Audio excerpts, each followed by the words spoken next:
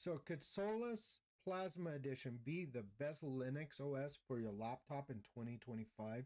Now, some might actually be surprised that I'm actually looking at this distro, right? And for good reason. This isn't something I would normally use or even cover on my channel. And I'm being perfectly honest when I say that I'm not sure I would ever use this. But just go with me for a second, because I do think that this distro has a lot of potential. And who knows, you might even find a home here. You might find that this fits your needs perfectly. Now, why am I making this distro? Well, one of the biggest complaints from developers that I hear is that there's too many options in Linux and that it's just kind of hard to get their feet wet, and that they don't have enough time because they're busy doing what they do best, which is coding, right? And so, for example, they'll stick with the i3 desktop when there's so many better tiling window managers out there, right? But this was the one that they could quickly get up and going. And then they might, check out like Hyperland. And Hyperland is great. Don't get me wrong. I covered it in a video up here.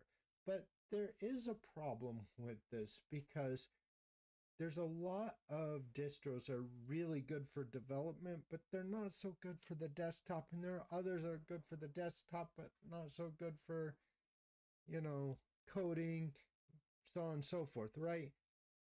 Also, I want to cover this video because maybe this will be friendly for digital creators, people who stream, people who record music, people who, make videos and that sort of thing. I actually use Linux to make my video content. Maybe a distro that can install multiple desktop environments, right? And also, can you easily make build packages with this distro? These are the things that I'm going to be taking a look at right now. Now, I usually don't cover much in terms of like Wayland desktops, but today I am making the exception with Plasma 6. And I think their flagship edition is, Budgie desktop. It's just too tied to the GNOME desktop. And so I just have to say I don't really feel much like covering it, at least not today. However, I did briefly take a look at it. And if you'd like me to cover it, just type Budgie in the comments. You're my boss, so I will certainly do it.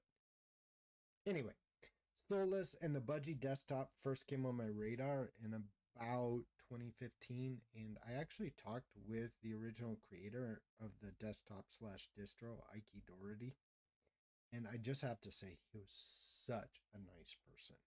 And I have to say I was genuinely saddened to see that he left the project a few years ago. Ike, if you do see this, I can't wait to cover Serpent OS because that looks like a monster of a project, I just have to say. And I'm not sure the name though, but it may or may not catch people's attention. I mean, Serpent OS. There is a big YouTube channel, Serpent Set A. So maybe? I don't know though. Anyway, it looks like, though, from what I can see, that it could possibly be the next Arch Linux because it does have this really awesome package manager that I'm looking forward to covering on this channel.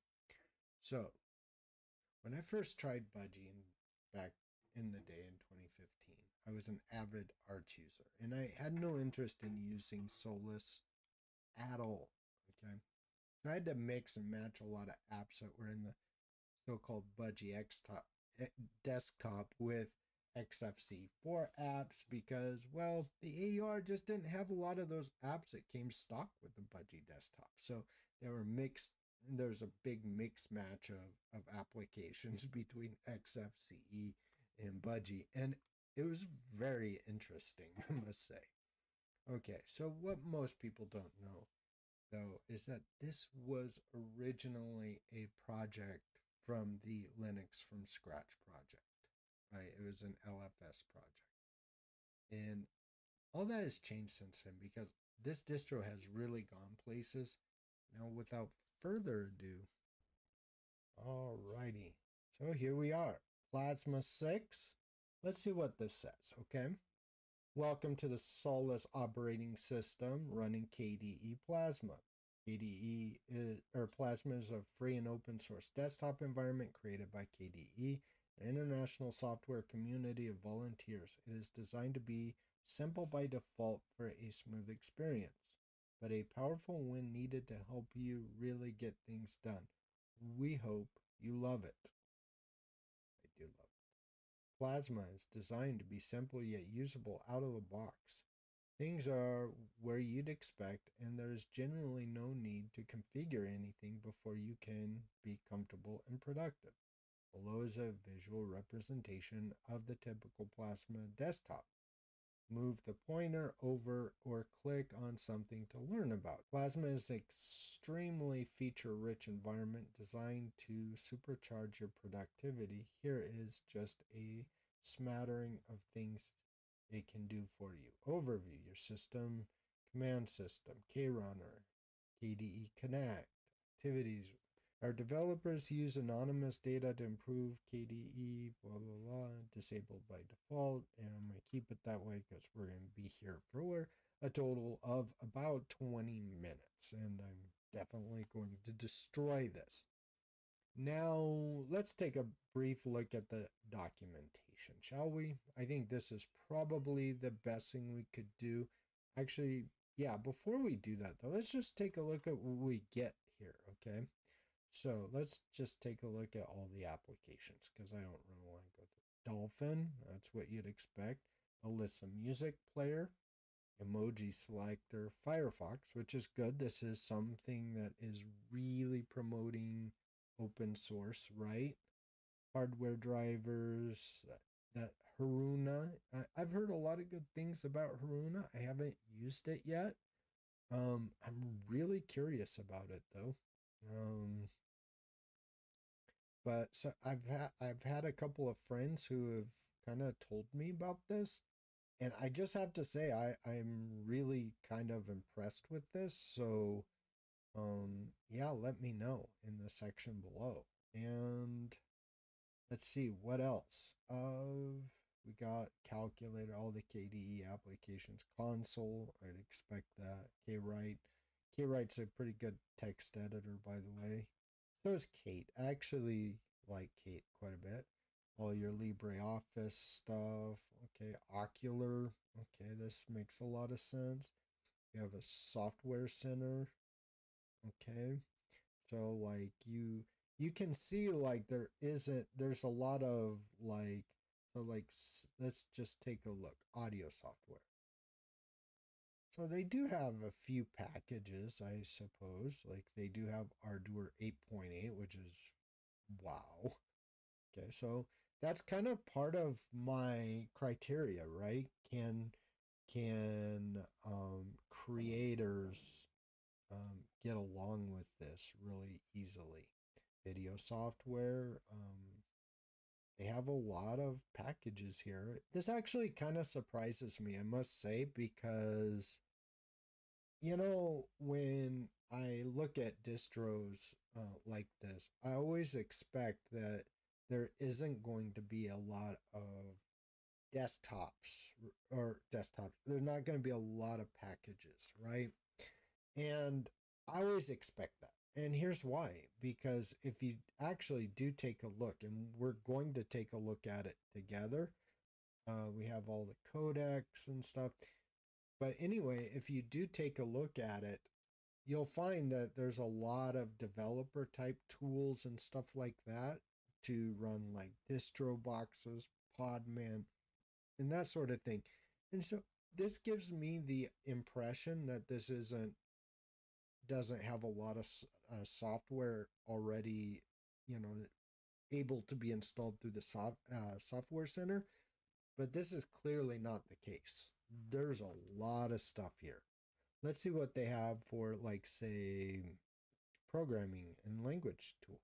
Ruby gems. Ooh, that's interesting. Development tools, programming. Okay. Haskell libraries, Perl modules, Python modules. You can install these right out of the gate. Oh, and these are really good modules, by the way. Things that you would actually put it in like a virtual environment, but I mean, sometimes some of these are okay to run globally on your system. And I don't know, are they running these in a sandboxed environment, like using like virtual EMV or something? I don't know. That's really interesting to me. I would really genuinely like to know about that. Development files. This is interesting. Okay. Abby Word development. Okay. This is a really good distro for developers that I can tell, right? I really think that. So this is the software store is very interesting to me. This is something I actually did.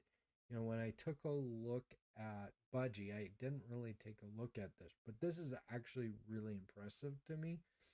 And so you have all kinds of things in the actual software center you can just install at the snap of a finger, which is really awesome. It's really remarkable to me. So let's go on.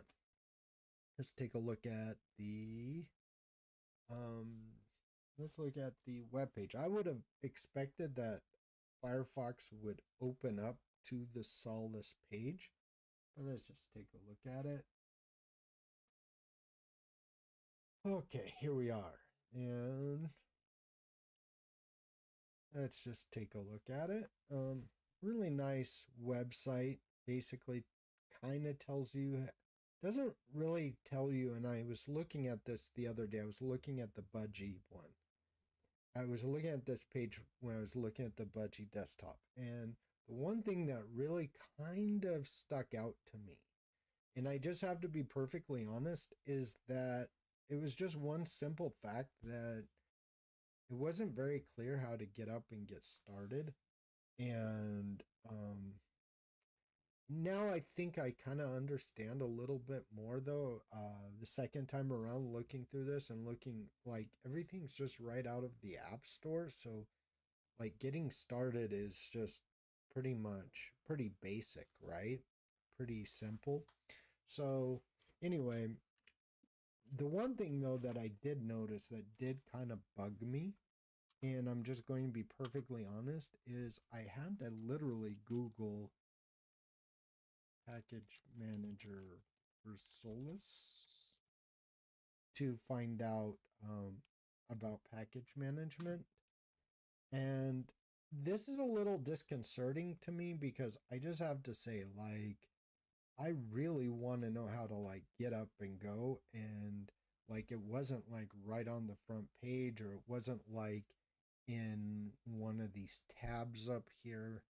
I would have expected that, but that's not how it worked. And so if somebody could, like maybe work on that a little bit, because I mean, honestly, because that to me would be very confusing to me if I'm a new user. Yeah, I'm just going to say that. And this is kind of geared towards new users, especially developers.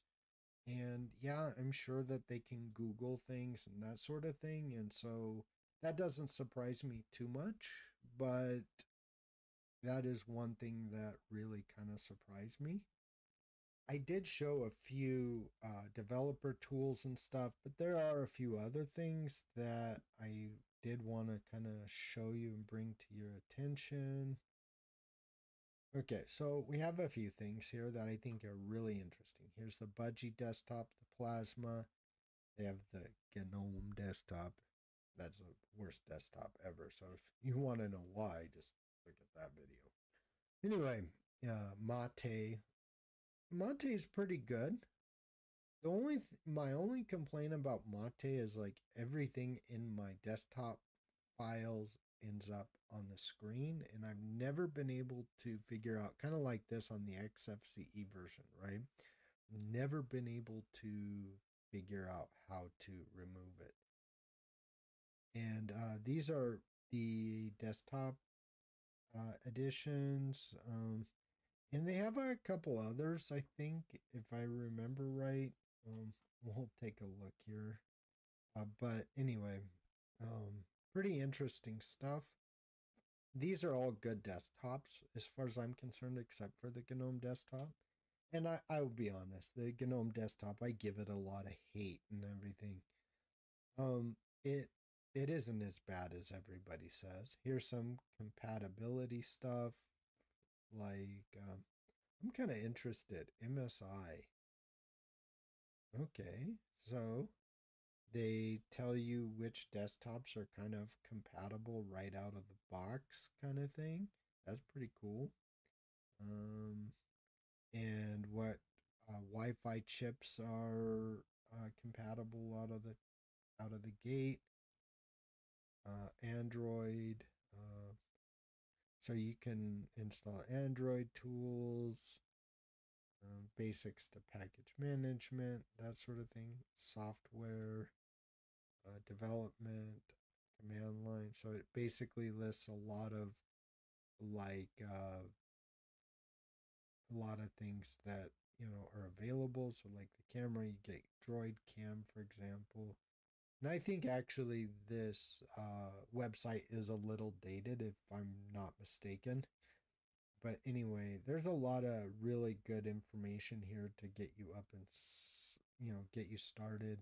The boot manager and stuff. How do you do things here? How do you get like your NVIDIA card up and going?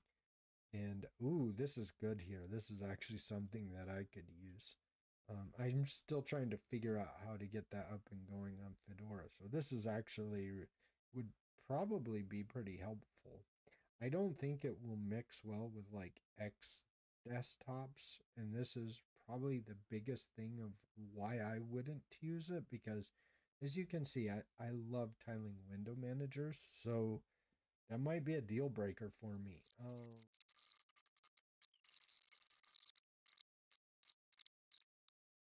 They have a page on here, and I saw it the other day, of basically showing you how you can use Podman on this very easily. And I mean, it was really easy. So the main point that I wanted to get across here is that you can install Podman, you can install a lot of different things, and you can get up and going. And like, even if there wasn't a package, which I highly doubt, because I can see there's a lot of packages. There's almost, I mean, I would say this probably rivals the AUR. It's pretty incredible. I was actually genuinely just very surprised. I was shocked how many packages there were, but just in case there wasn't, you could set up a Podman instance, a distro box. You could run like sandbox environments like AppImages, Flatpaks, and Snappaks, right? So you do have a lot of options here to, basically installing your favorite software, configuring your environment the way you want, exactly the way you want, tailoring it. It looks like this is a super stable distro as far as I can tell. Like, I'm taking a look at it. This thing is just firing on all cylinders. And this is a Wayland desktop. Okay. So I'm really impressed with it. Just across the board. This makes a whole lot of sense. I could see why someone would like this distro, right? Oh, let's do something, okay? Let's just see how well this package manager works. I expect this thing to work on all cylinders, like I said. I expect everything to work really well. So, let's now I know that I just want to see it compile. I'm not going to run this software by any stretch. I want to see. This is actually a pretty big program, so let's just install it. I'm not going to run it on here. That would be crazy.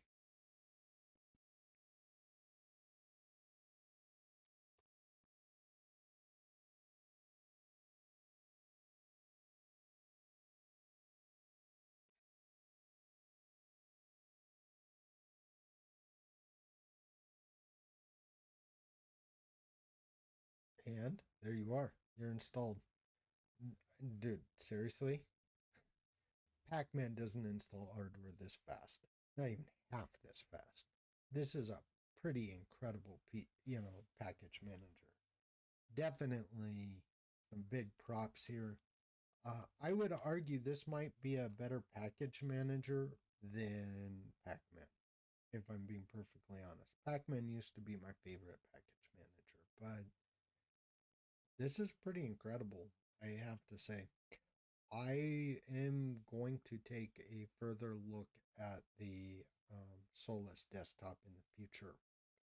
I'm going to see how this runs on real hardware because, maybe I may not run the Plasma edition on my laptop, but I have to say, just based on what I'm seeing, like, this is even better.